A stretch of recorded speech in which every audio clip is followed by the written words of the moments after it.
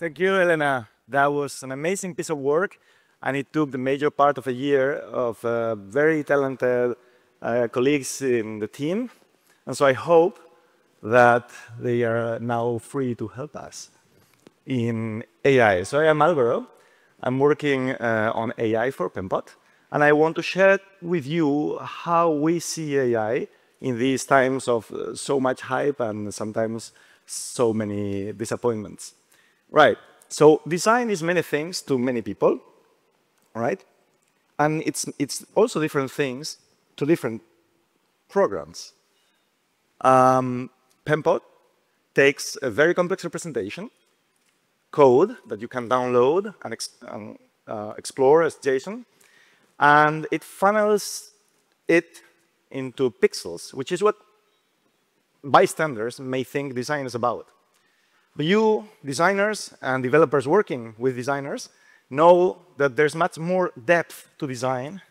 That design looks like pixels, but emerges in the mind as emotions and understanding after being processed by the neurobiology of the brain, by the cultural frameworks, sometimes shared, sometimes not, by your personal history, and by the context of the moment.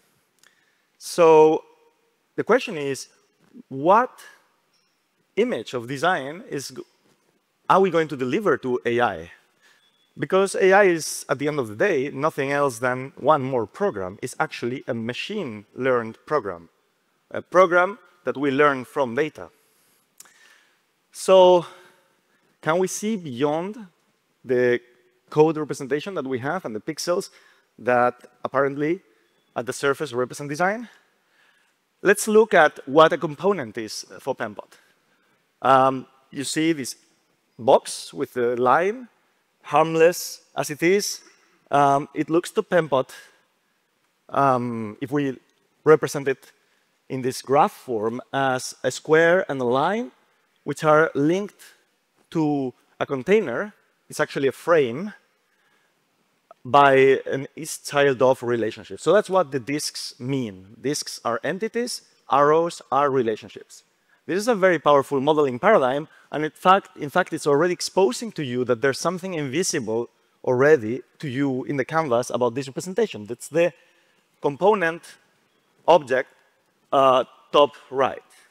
And by the way, this is something we can produce and store in a graph database, so we can invoke summon these representations with incantations such as you see below, which is nothing else than a query on a graph similar to what people do with relational databases when they use SQL. Right, let's do something more complicated. Let's look at a component, green, and a copy of a component in purple.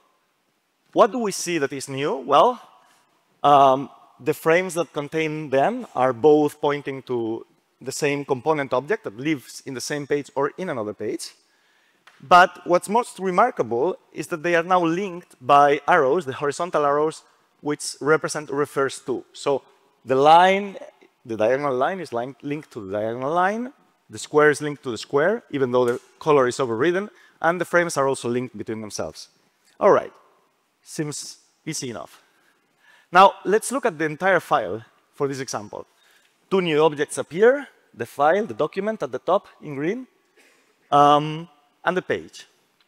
And, well, it looks just a little bit more complicated, except we've added a new type of link. So that's the blue link there. And what it actually represents is something that Penpot does not explicitly record, but your brain computes. Everybody here is actually computing many things, understanding many things out of a design like that are not explicitly written down in the code. And that is our approach. That's what we want to bring to machine learning, to AI programs, a similar understanding, similar enough understanding to what you have, so that they can operate on the document at a semantic level.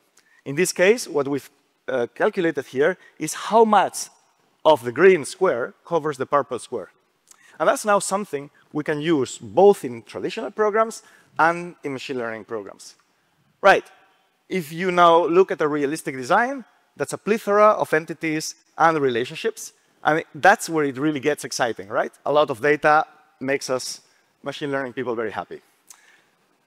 So there is this enriched representation we have shown to you as a graph. And that's something that actually we like enough to say, we'd like to give it to you through the Penpot API. That's what Pablo said. There's no second-class citizen. You will be able to use this when and if we are done. But also, programs can benefit from it, and notably, LLMs. LLMs are limited in many ways, but we can help them understand the structure of things. And in this particular case, we are doing that by presenting to you today the new Penpot MCP server. And I'm going to play to you a video by Dominic. You'll find him, if you like, he's sitting there. Very nice guy and very talented, the kind you want to work with, which shows to you what will be available on GitHub in a few minutes.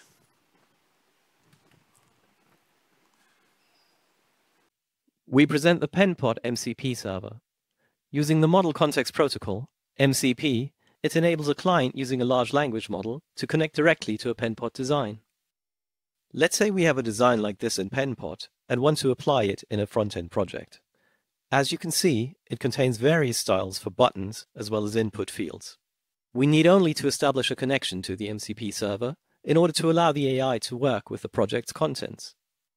Now let's ask Claude to create a login form for us, extracting the styles directly from the Penpot design.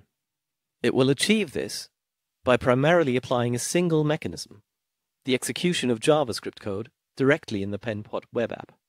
In this example, it will write code to gather information about the structure of the design and to export style information. And here is the finished product, the login form that we asked for, built with HTML and CSS.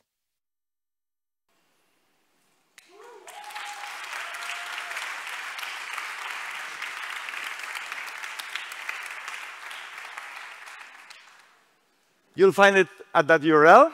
You're welcome to play. We wanted to share it with you as soon as possible, so you can poke holes on it and also tell us how you'd like to use it. I like to stress, and that's something you'll see on the video, which is also up there on GitHub, that this is using actually the same Penpot API plugins have access to, which gives it a lot of granular control over Penpot, and in particular allows you to actually do design to design, not just design to code.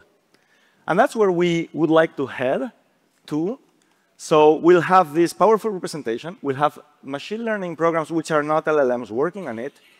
But we will also have the power of LLMs, insofar as they are helpful, operating on this representation. And we would like to give all of that to you, designers, developers, to make better designs with less effort.